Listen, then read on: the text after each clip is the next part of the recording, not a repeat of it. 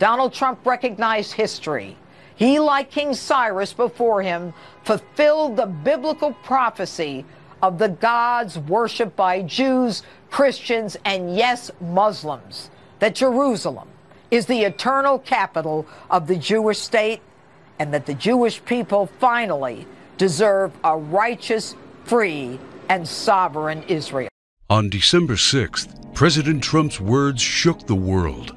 He recognized Jerusalem as the capital of Israel, and whether he knows it or not, fulfilled his part in a frightening biblical prophecy. Because according to the final chapters of the Bible, our country and every American citizen are about to face its greatest tribulation.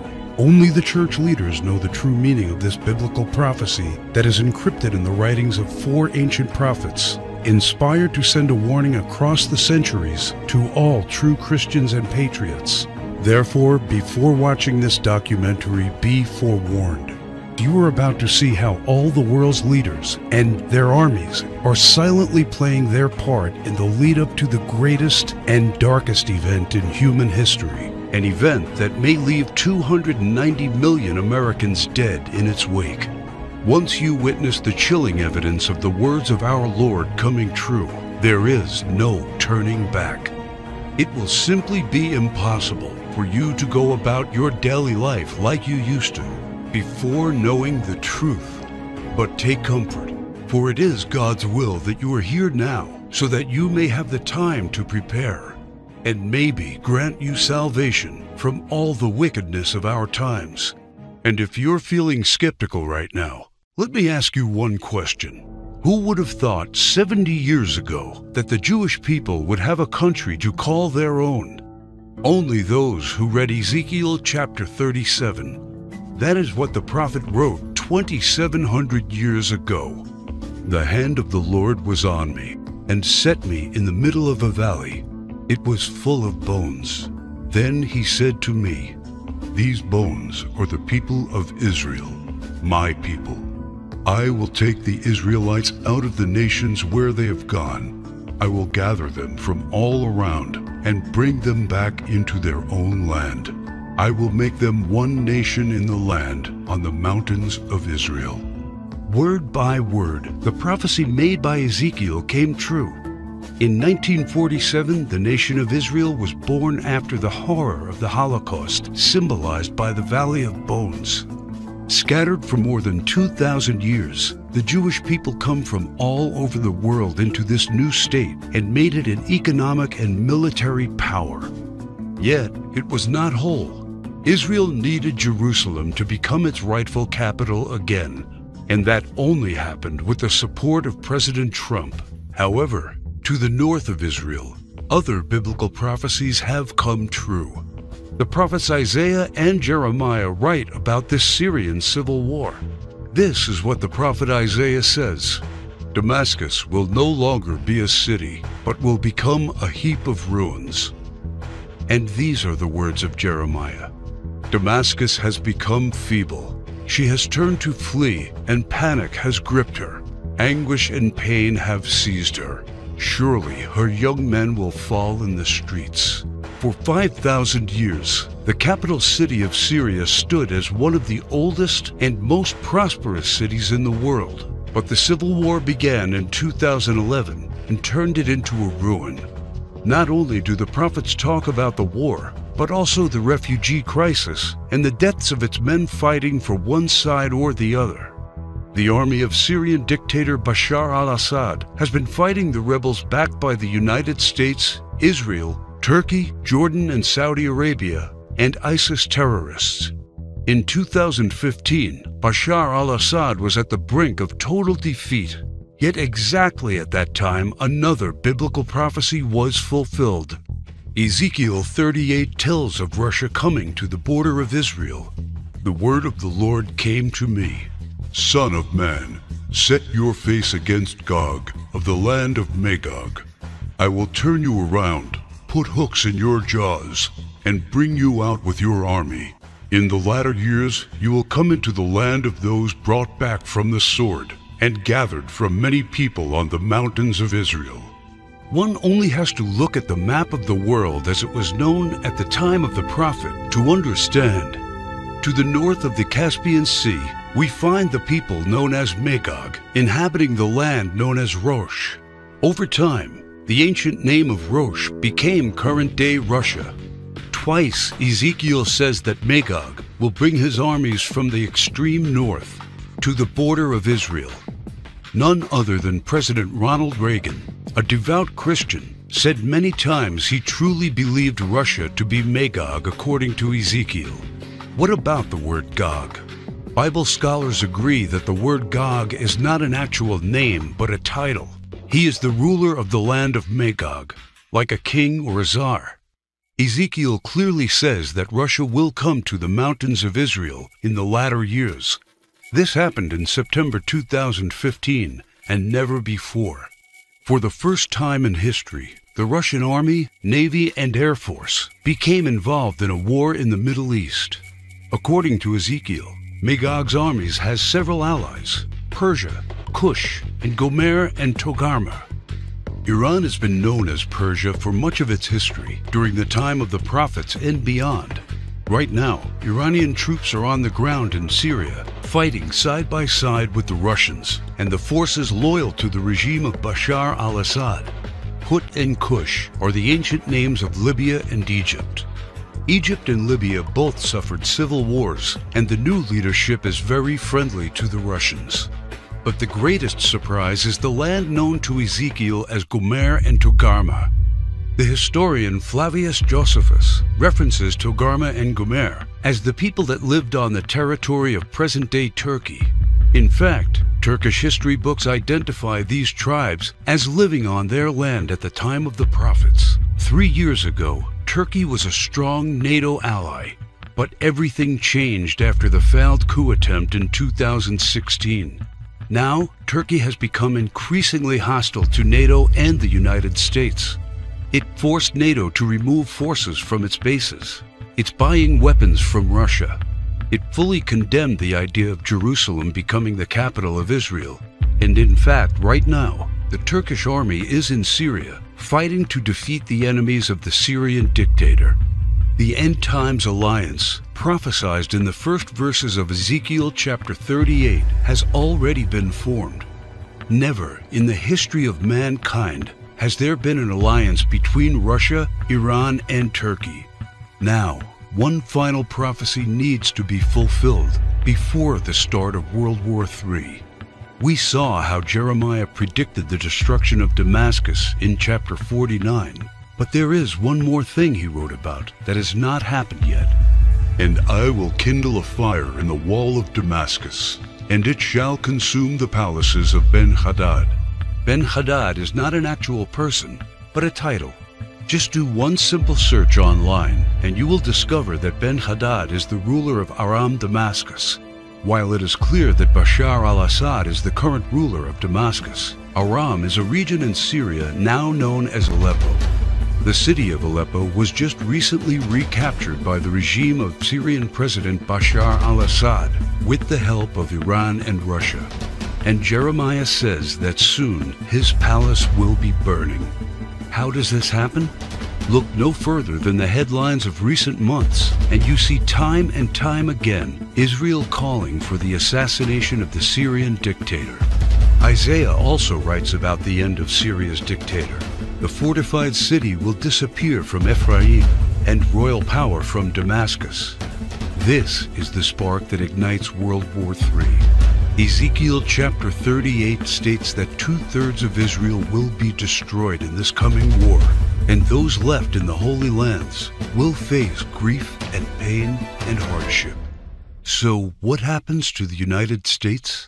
Will we not help Israel at its darkest hour? To answer this question, we must first find the United States in biblical prophecy.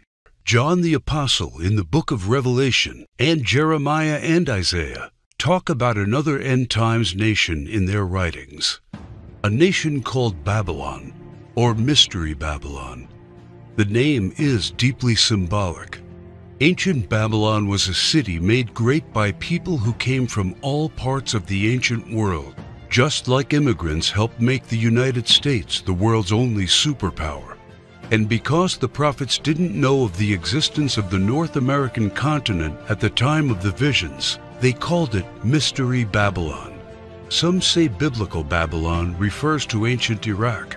But if that is true, why do the prophets see it as a nation surrounded by waters?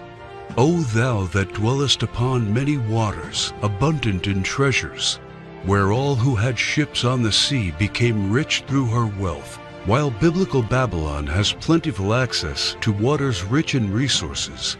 Most of Iraq is a desert and has only a narrow stretch of coastline.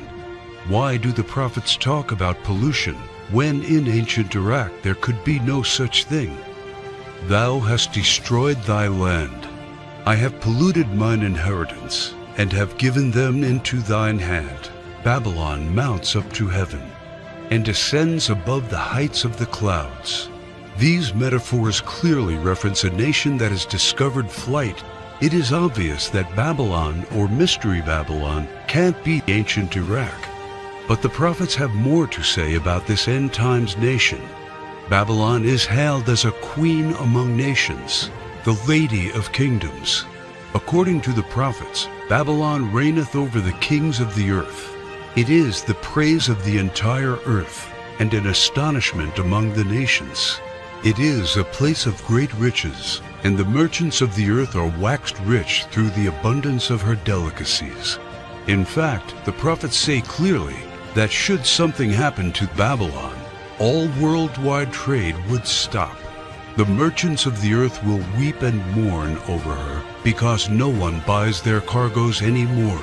It is the #1 military power, and it's called the hammer of the whole earth. Isaiah in verse 18, chapter 2, talks about how Babylon's beginning would be unique and awe-inspiring. America was created out of the former British colonies, a nation made out of many states just like the prophets foretold. Our ancestors were the first British colonists, and we speak their language. That's the reason why Jeremiah sees England like a mother to the U.S., according to verse 50, chapter 12. More so, the prophets talk about the lion that is on the sigil of the mother of Babylon. England uses the lion as its royal symbol. The last crew the prophets left us is incredibly accurate. The scripture often refers to Babylon as a woman. According to the book of Revelations, she sits atop water and has a golden cup in her right hand and a crown of 7 rays on her head. And the woman which thou sawest in that great city, which reigneth over the kings of the earth. The United Nations, in theory, reigns over all the kings of the earth and is situated in New York, the great city where you can see the Statue of Liberty. The statue is the most well-known landmark in the U.S. and the symbol of Babylon the prophets are referring to in their clues. So why, then, are they also calling it the Whore of Babylon? The sculptor of the Statue of Liberty was Auguste Bertholdi, a Mason belonging to the Great Masonic Lodge in Paris. Before beginning the Statue of Liberty project, Bertholdi was seeking commission to construct a giant statue of the goddess Ishtar. The Romans also adopted this fertility goddess, but they changed the name to Libertas in Latin, Liberty in English. Libertas is the mythological equivalent of Ishtar. Therefore, the Statue of Liberty is in fact a statue of Ishtar, the Babylonian goddess of fertility, love, and sex. According to the ancient Babylonian rituals, one could only be purified of sin after intercourse with a temple priest or priestess of Ishtar. In return for this salvation, a gift offering was needed. Ishtar was the patron mother of the temple priestesses and priests. She was the mother of what we would call today prostitution. This is why Ishtar was seen by early Christians as the Whore of Babylon. And that is why the Statue of Liberty, the symbol of America, is also called by the prophets the Whore of Babylon. Do you think it is just a coincidence that the U.S., the home of the greatest and most famous statue of Ishtar, provides 65% of pornographic movies and adult entertainment to the world? Is it just another coincidence? that this is the country where sexual liberation originated and spread to the rest of the world? It's not. It's just like the scriptures foretold. For all nations have drunk of the wine of the wrath of her fornication. The U.S. today has the most powerful economy and military, controls worldwide commerce, is proud and arrogant, has the most developed Air Force and space program, and it is the envy of the world. It houses the whore of Babylon. It reigns over the kings of the earth. And unfortunately for every living American, it is Mystery Babylon. This is what the prophets say about the great enemy of Babylon. For out of the north there cometh up a nation against her, which shall make her land desolate. They come from a far country, from the end of heaven, and the weapons of his indignation to destroy the whole land. Remember which country the prophet said was from the north? The same country that Ezekiel said will lead a great alliance of nations to the borders of Israel? If war happens, the United States must be the first target. That is why the prophets foretell that at the start of this war, Russia will unexpectedly use a very special weapon, the weapon of indignation, against the whole territory of the U.S., a weapon like which the world has never seen. The Holy Book shows how Babylon will feel the fury of this terrible weapon. This weapon will hit our entire country and all our defenses will be in vain. Though Babylon should mount up to heaven, and though she should fortify the height of her strength, yet the spoilers come unto her. This weapon paralyzes our military and leaves it almost defenseless. How is the hammer of the whole earth cut asunder and broken? The mighty men of Babylon have forborne to fight. Their might hath failed. The broad walls of Babylon shall be utterly broken, and her high gates shall be burned with fire. She hath given her hand. Her foundations are fallen. Her walls are thrown down, because the spoiler is come upon her, even upon Babylon. And her mighty men are taken. Every one of their bows is broken. And after the attack, Babylon is left silent and in darkness. Sit thou silent, and get thee into darkness, for thou shalt no more be called the Lady of Kingdoms. All three prophets tell of the fall of Babylon, the destruction of the United States of America as we know it. This is not an event that happened to ancient Babylon in the past. History has never recorded the fall of a state or a city in the way described by the prophets. What weapon could silence an entire continent in 1 hour? The world has never seen one until a few years ago, with the creation of the electromagnetic pulse, or EMP. Over and over, think tanks like the EMP Commission, working for the Senate, have warned how this is the greatest and perhaps only real vulnerability of the United States. Yet no administration has done anything about it. We are completely unprepared for what's coming. Every report says the same thing.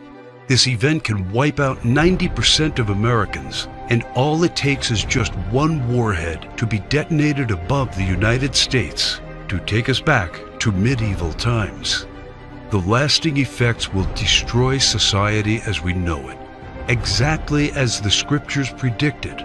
Therefore shall her plagues come in one day, death and mourning and famine. Without hospitals or pharmacies being able to function, people won't be able to take their necessary medication.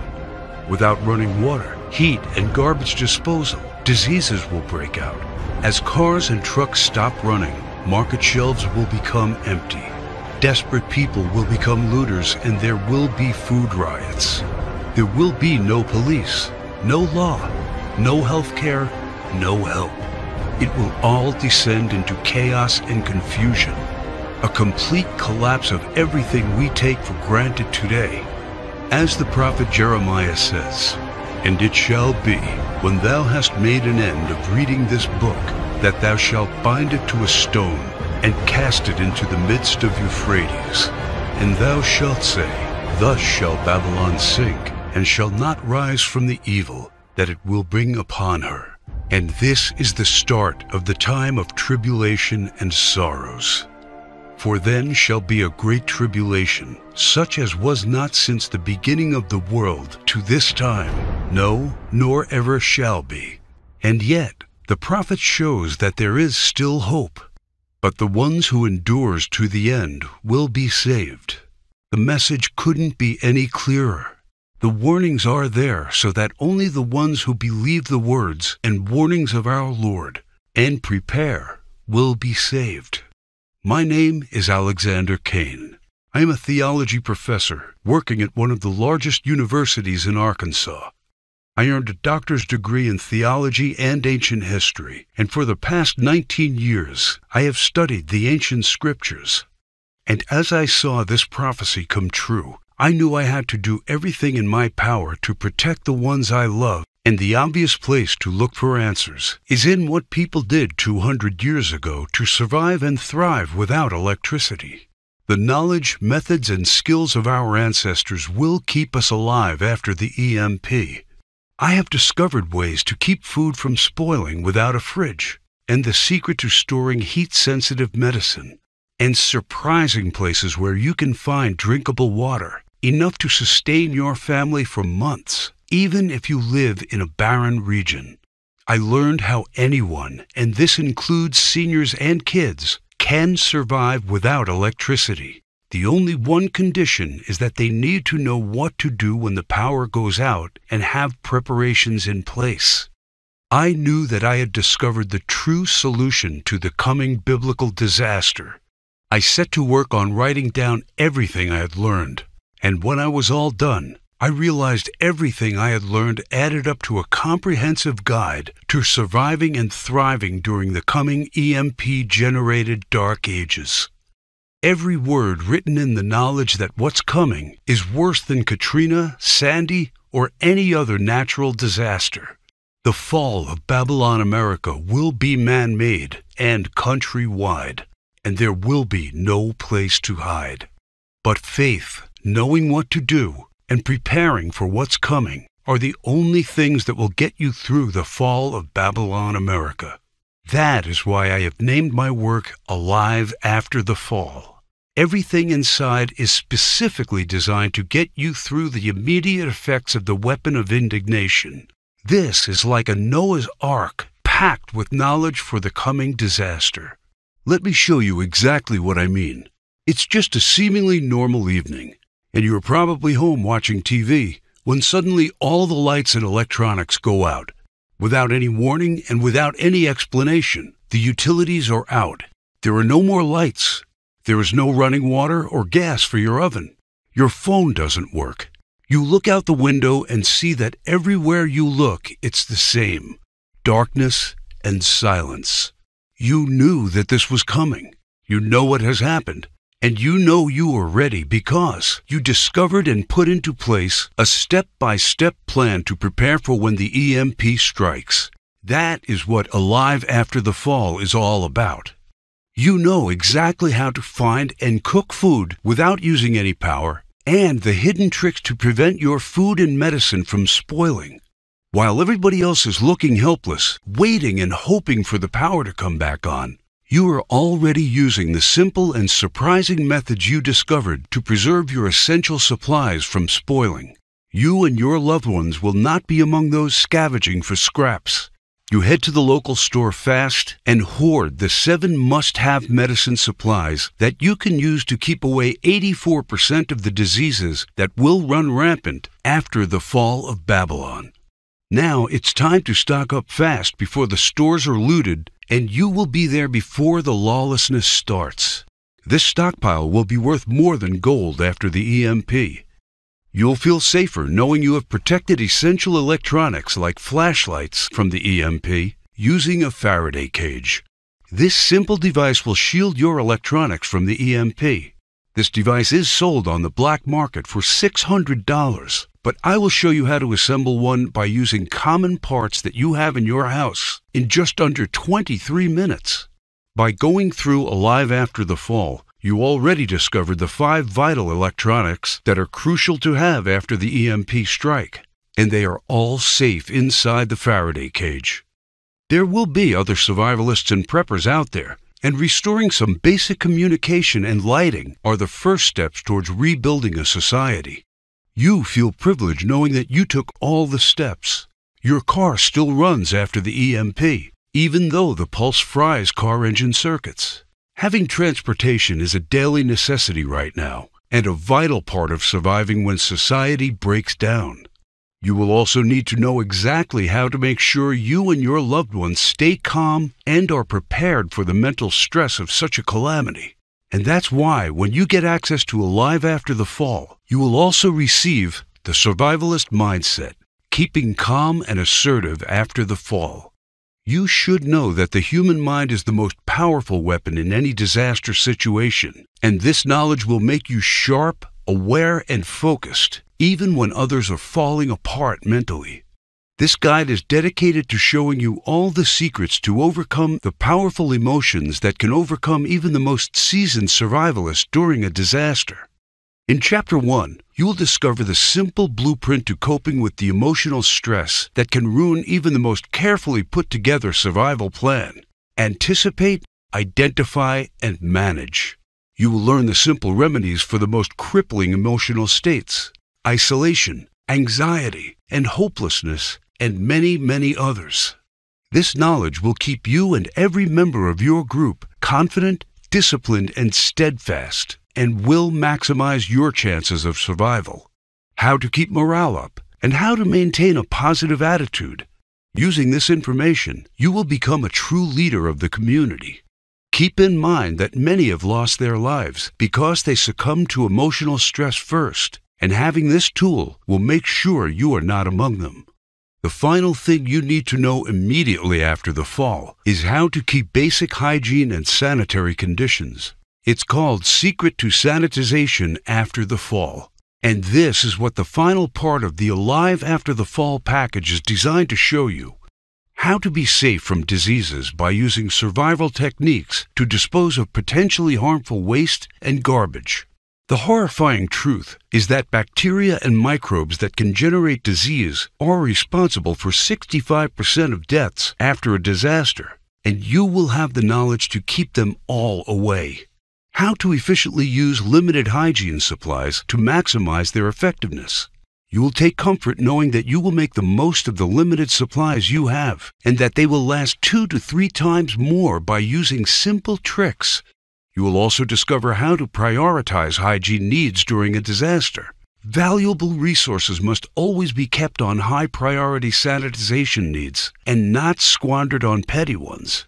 All of the information above is designed to take you through all the immediate effects of an EMP and to help you put together the best survival plan of this biblical disaster.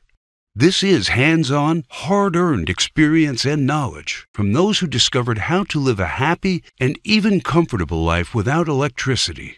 You will discover how to put together an EMP survival plan for your family, how to keep a cool head when society collapses around you, and how to be safe, clean, and keep diseases away. This is the vital and essential knowledge for the most dangerous and desperate times in American history. And it is the most important investment you will ever make because of one very important thing that you may have already realized. Money will become useless when Babylon America falls. Its value will become zero because people will need other stuff to survive.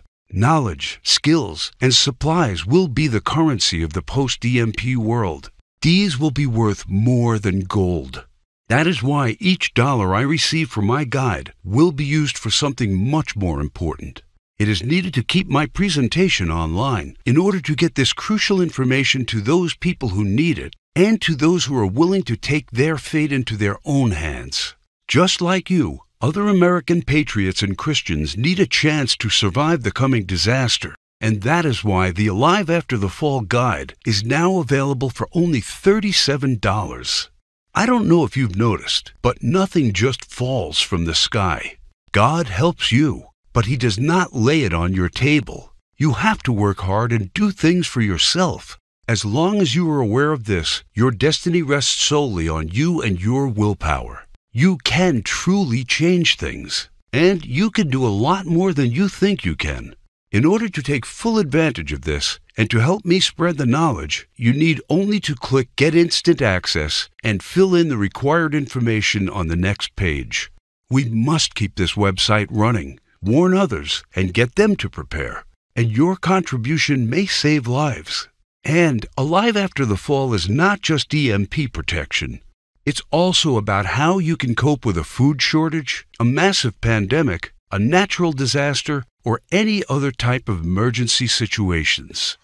Expert preppers would charge you $250 at least for the knowledge contained in these bonuses, and books available will be at least $100. But you are getting them absolutely free when you click on the Get Instant Access button. And you will also enter the Alive After the Fall online community, where you get updates on the latest survival techniques, methods, and news you won't hear about anywhere else. There is a possibility that you are the last person that sees my documentary. Regardless, my mission stays the same. It is my duty to let people know of what's coming and to make sure they are prepared. And because I want to make sure everybody that made this contribution is completely happy with it, on top of all of this, I'm taking away all the risk from you because you are covered by my no questions asked money-back guarantee during a 60-day period. All I ask is that you go through the guides, discover the information, see if you find it helpful, and send me any questions or any kind of advice.